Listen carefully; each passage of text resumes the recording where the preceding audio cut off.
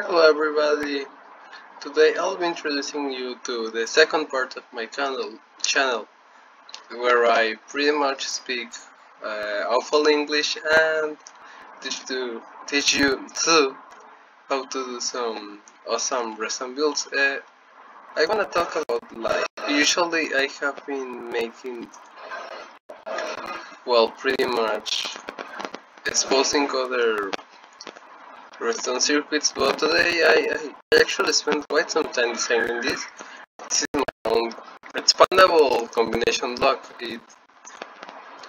It's a bit too slow, but it serves its purpose, so we better start in.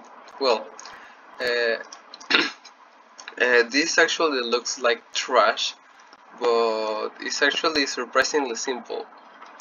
What we want to do is make a flint. Yeah, you get me, right? You understand what I mean? Well, pretty much we're gonna start with the bot, just like that. And try not to bore my 10 subscribers to death. I don't think that's possible anymore, but yeah, you get me right. So, basically what this is gonna do is when I place a block here, it's gonna push it. It's pretty simple.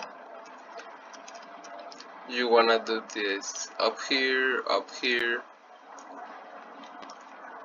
with blocks obviously. Well, but I'm gonna break all of these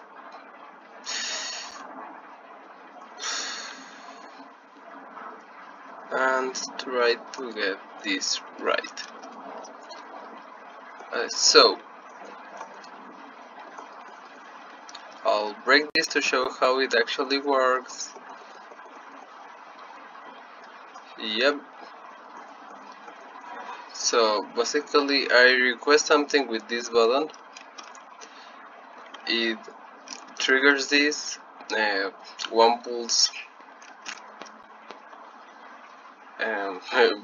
creator, sorry about that. I got the same thing on the other side, just squished in here. When I push this, it's gonna trigger both of these tapes. This one has a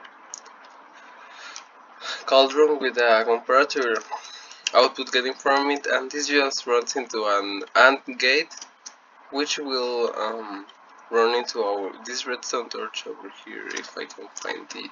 Yeah, this right in here. So we can unpower our 2x2 piston door and we can get out of the room. Of course, you do not need to have this 2x2 awful working redstone door, but I would highly recommend it because the idea of this combination locks is to get in or out of a room, so it serves no purpose to just have an output existing just like that. Well guys, thank you very much for watching my video. It's pretty awful in here, I think you already noticed. This is my build.